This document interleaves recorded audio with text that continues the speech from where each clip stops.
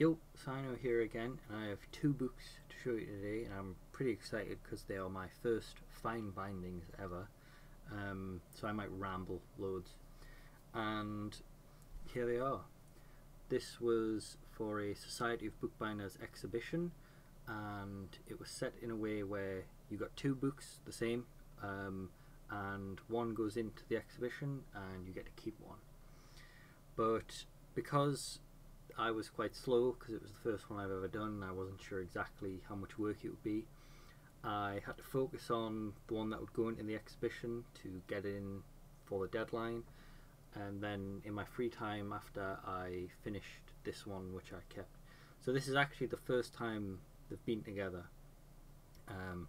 and if you'll see, they are the mirror image of each other, and I'll explain why I did that in a second.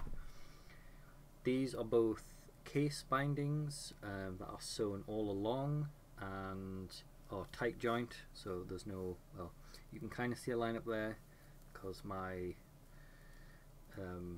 shoulder on the round was a bit much for the size of the board, but as a first try on tight joint, it's not awful.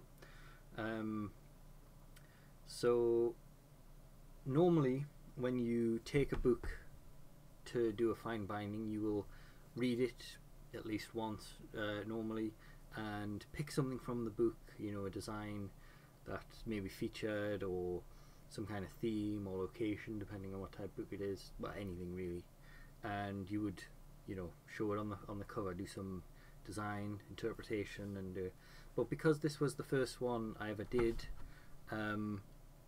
I thought I would just ignore that type of style and I would just design something from scratch just to experiment on what is possible, because before this I'd just done repairs on books, so I just wanted to try something completely fresh, completely new, and the design is, I guess, semi art deco-y, I guess, inspired. It's, whoa, that's not looking good there when I open that.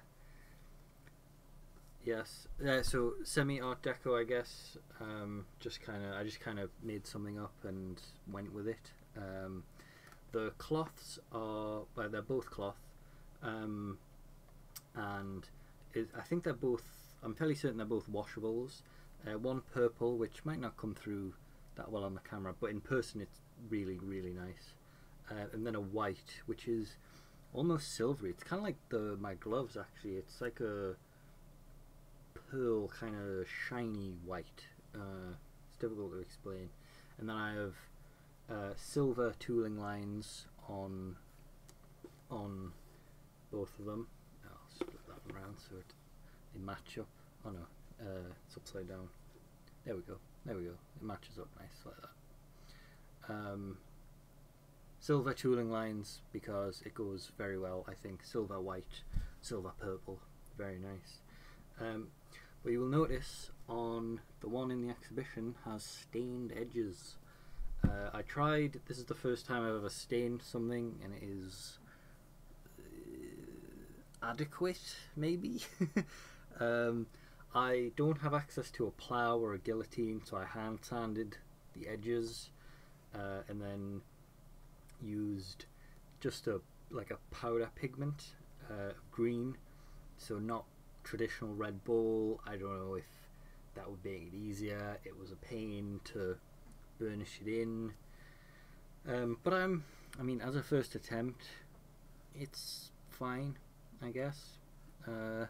For an exhibition, you know, it's not a book I'm selling, so it's fine. The reason I did it on this and not on this, because I just didn't have time. After I did it on this and handed it in, I was like, can't be bothered.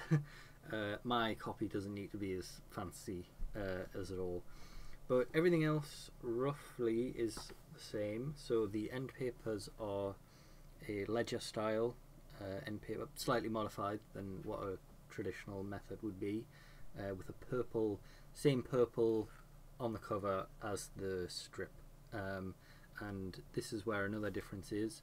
You might not be able to tell, but the marbling is kind of purple and cream, whereas in this book it is purple and white. It probably looks the same, but on this one it is a real hand marbled sheet from Victoria Hall, whereas in this book it is a photocopy of the sheet I used, and I used it as a practice on here because I didn't want to use a marble sheet for the first time on, you know, the real thing, because they're quite expensive.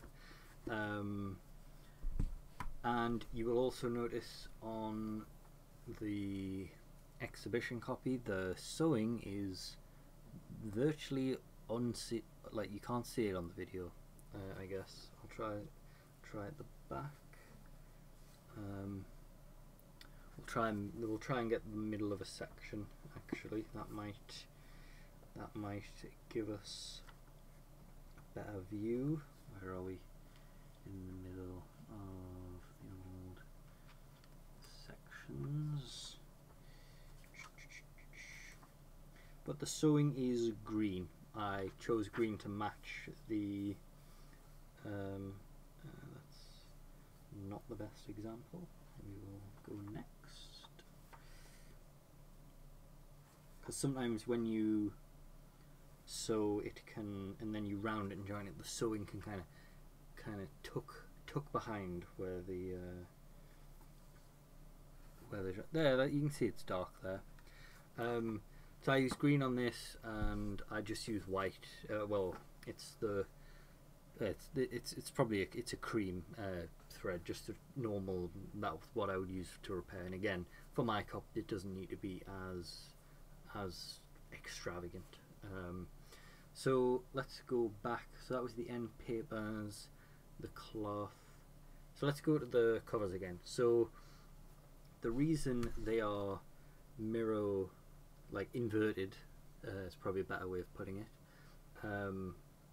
copies, is because I thought initially I could do them both exactly the same, but once I made a template, paper template, I realized the way I would cut it is by putting the purple cloth down and then the white on top and then the template on top, and clamp it all together like weights on, you know, G clamps, that type of thing, and then cut with a scalpel each shape.